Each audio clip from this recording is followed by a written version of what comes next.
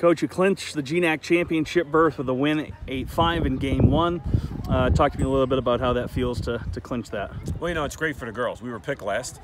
People didn't really give us a lot of chance to make it. And then, you know, yesterday we came in knowing we only needed to win one, and I think the moment was a little big for the girls yesterday. I think they just kind of little too tight.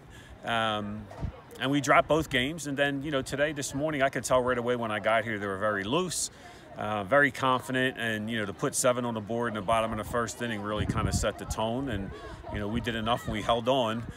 You know, I can't say enough about Rainey. You know, she's been banged up.